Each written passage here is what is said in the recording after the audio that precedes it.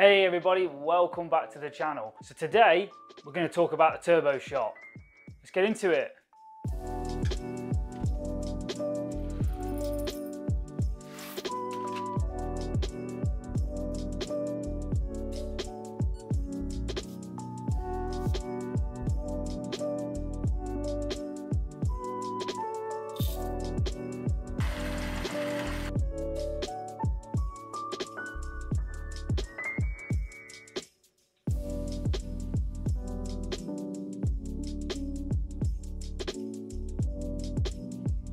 So to start with the turbo shot, you may be asking, what is it?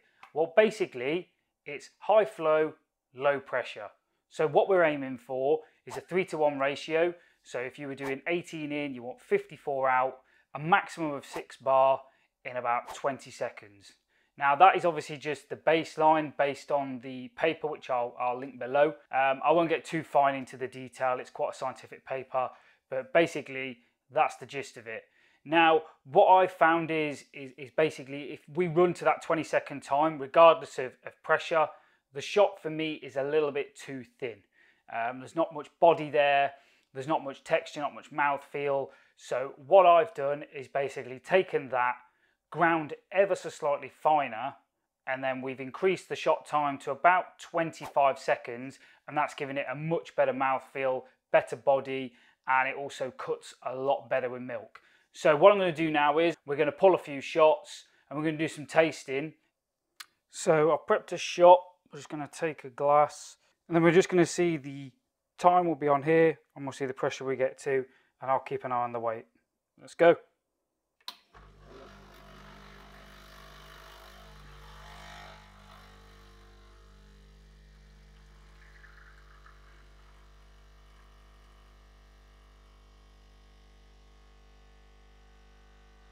So we reached a peak of about 3.5, 4 bars there. So 20 seconds has given us a yield of about 49. So let's give it a taste. So first taste test of that shot. Give it a stir. Cheers.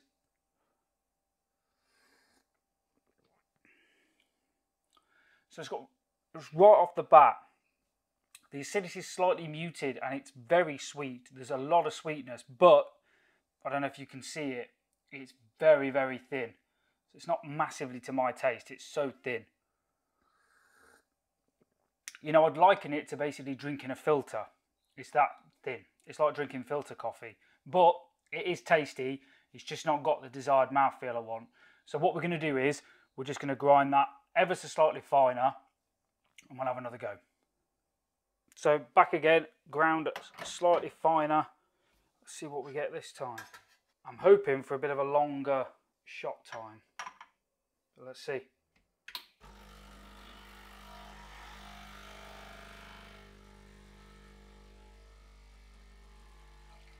So we're ramping up again. We've hit about 4 to 4.5 bar of pressure there. Already at 20 grams. Lots of shooting everywhere, lots of mess. You will get that. So aiming for 54. Right there. 25 seconds. So I think that is going to be a lot better. So let's give it a try. So yeah, I think I stopped the first shot actually a little bit early. One thing I would say is, as you probably can or can't see, it does create an absolute channeling mess. So what I'd probably say is, even though a puck screen does help, probably use a spouted port filter if you can, because it's just going to create it. But look, we can already see, look at the crema on the top compared. Much thicker.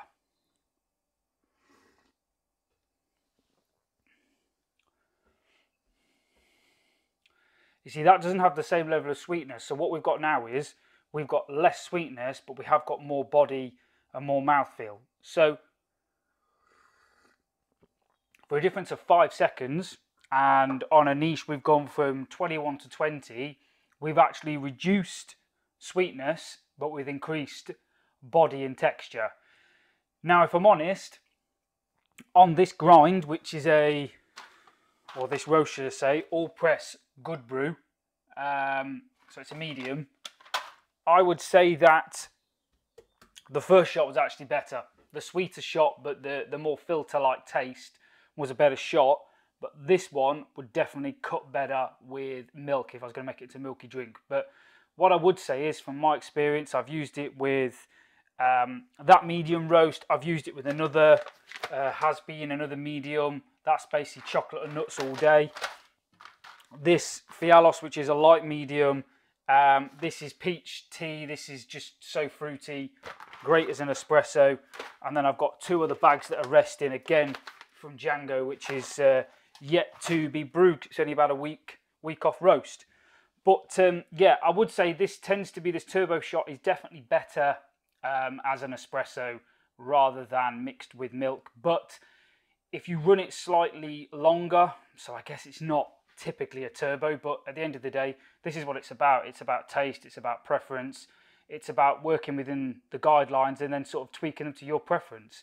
I mean, for me, everyone says the standard 9-bar shot, 25 to 35 seconds, 18 in, 36 out.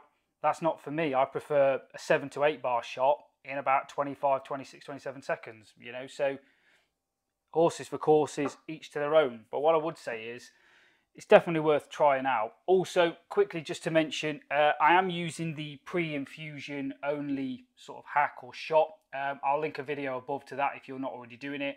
Basically, I'm set at, if I have a look, the pre-infusion is set to 72 currently.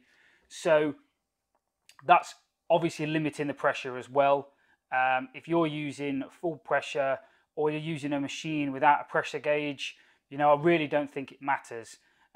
If I really wanted to, I could definitely work this to get closer to the six bar. I know if I went to 6 bar, I would definitely get that better mouthfeel I'm looking for. But to be honest, I think without doing too much messing about, you know, obviously, if you want to really get into it and mess about with the finite details, absolutely go for it. But if you want something that's pretty easy, basically just take your machine and grind coarser, and you get a pleasant, probably a better shot in ways, all for it. So yeah, at the minute, shout out to whoever put out a community post, actually said, what videos do you want to see? Someone said a turbo shot. So thanks for that. Because yeah, these are great, and I highly recommend you try it out and let me know how you get on. So I hope you guys found that video interesting. You can pull this shot on any machine. You don't necessarily need a pressure gauge. You don't need anything specific, and you don't really need to change any of your normal settings. Basically, all you need to do is change your grinder, and that's about it. So I hope you liked it. Please give it a thumbs up if you did. Comments appreciated. Any future videos you want, let me know. I'll see if I can accommodate those. Please subscribe to the channel. Hope you have a great day. I'll catch you in the next one.